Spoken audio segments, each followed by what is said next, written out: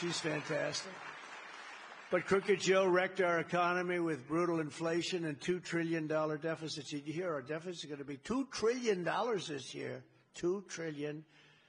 His weakness, failure, and incompetence have set the world on fire. He is a threat to democracy. By the way, just by being so incompetent, he's a threat to democracy. His Marxist administration is pushing radical gender ideology into every school, and I'm sure this group is not particularly happy with that.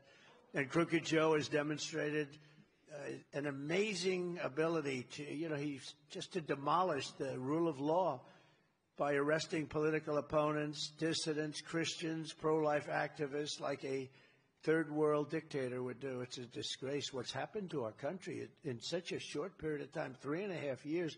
What's happened to our country, it's not even believable. Our one chance to save America from these left-wing fascists is less than, it's now 4 months. Can you believe it? I've been saying 7, 6, 5. It's now we're in between 4 and 5 months from now. November 5th, going to go down as the most important day in the history of our country. I'm telling you, because we're not going to have, I hope we can get there without ending in a world war.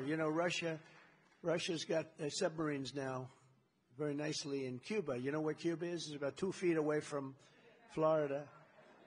No, they've got ships there. And they're talking about, going after Russia in Ukraine and giving them authorization to go after Russia. Where's this thing going to? And I've said it, I will get that war solved. If there's anything left, I'll get it solved as president-elect before I ever get into the White House. But we need Christian voters to turn out in the largest numbers ever to tell Crooked Joe Biden, Joe, the apprentice, Joe, you're fired. You're fired, Joe. Get out of here, Joe. You're no good. You've been the worst president ever. You're fired, Joe. Get out. No, worst president in the history of our country. As you know, the radical left is trying to shame Christians, silence you, demoralize you, and they want to keep you out of politics. They don't want you to vote. That's why you have to vote. They're counting on you now. Because if you vote no, we cannot lose.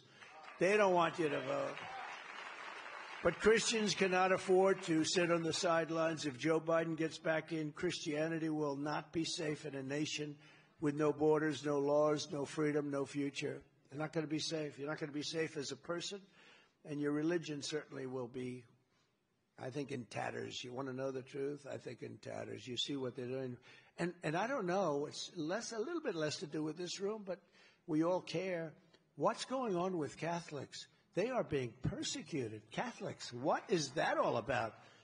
By this man that has no idea what the hell is happening. And by the way, I don't believe it is him. I think it's the people that surround him, the fascist, communists, the young, very smart, vicious people. Because I don't think he knows he's alive. You want to know the truth, okay? The reason the radical left will always come after religious believers is simple, because they know that our allegiance is not to them. Our allegiance is not to them. Our allegiance is to our country, and our allegiance is to our Creator.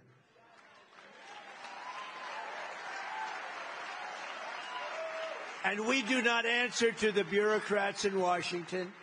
We answer to God in heaven. You're not even allowed to say that anymore. Today, if you say that, they want to arrest you. If you say that, they want to arrest you. Who likes the 10 Commandments?